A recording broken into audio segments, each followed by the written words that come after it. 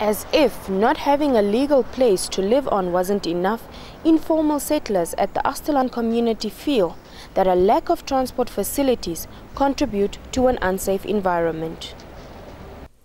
Most taxi drivers opt not to drive as far as where the shacks in the Agste area are located for safety concerns. Community members are usually dropped off at tar road corners, which are usually a few kilometers from their homes, and this in itself is a high risk.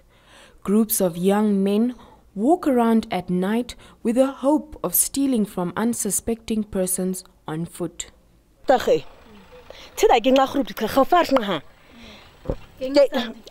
There are many gang groups here. We are in danger.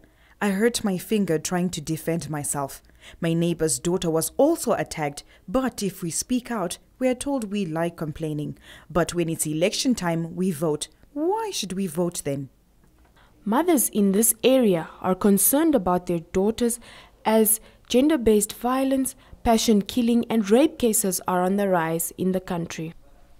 To make matters worse, there are no toilet facilities in this area, forcing many to use the veld to relieve themselves late at night. And this has become very dangerous.